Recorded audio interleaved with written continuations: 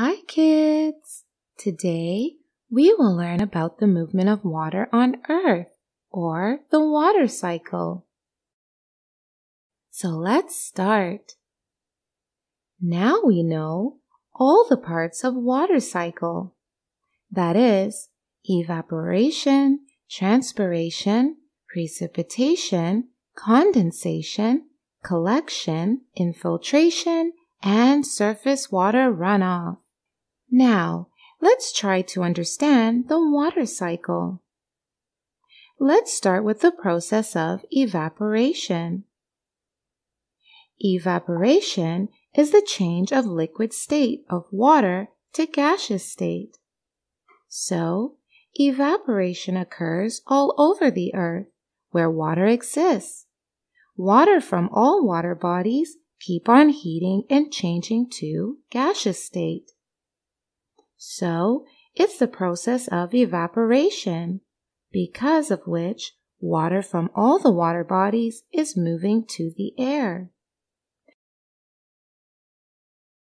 And when plants breathe, they release water vapors along with oxygen, which is called transpiration. Sometimes, snow also directly changes to water vapors, and it's called sublimation.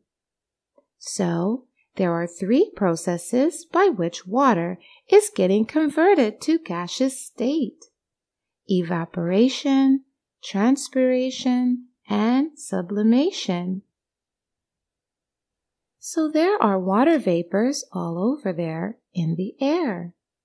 And when these water vapors rises high in the air, they cool down and changes to liquid state or condense, and forms big clouds in the air.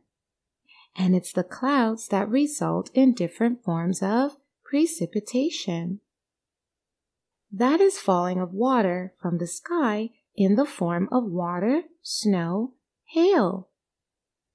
So, because of precipitation, the evaporated water again becomes the part of water bodies.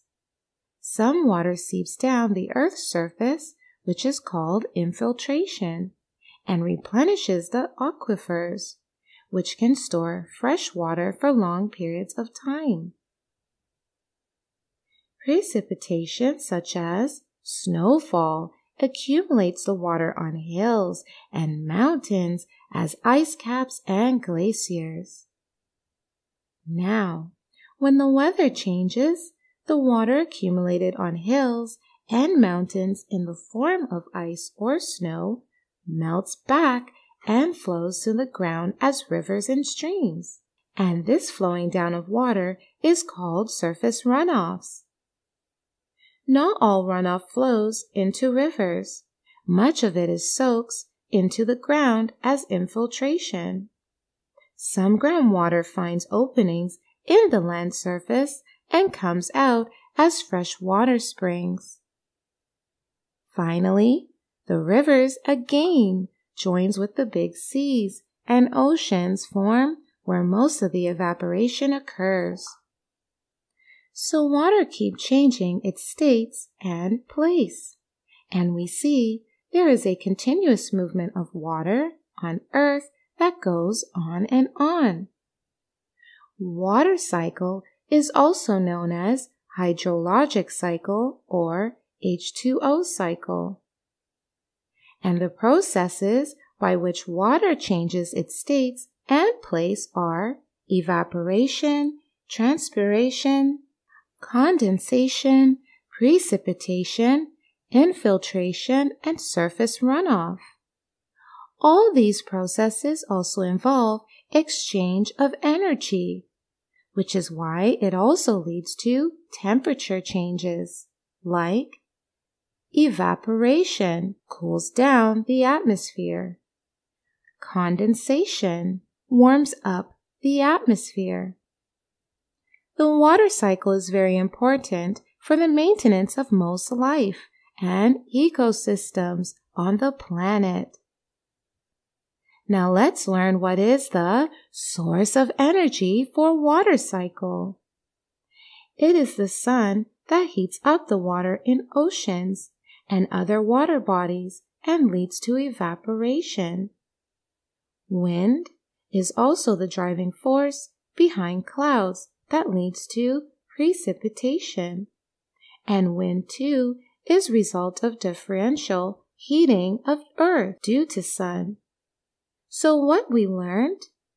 The ultimate source of energy is sun. So kids, today we learned what is water cycle. Now you may go ahead and take a quiz to learn more.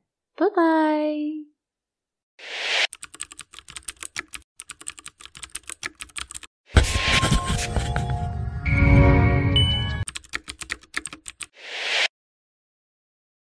Tutway has thousands of animated videos on math, English, and science to clear the core basics of these subjects.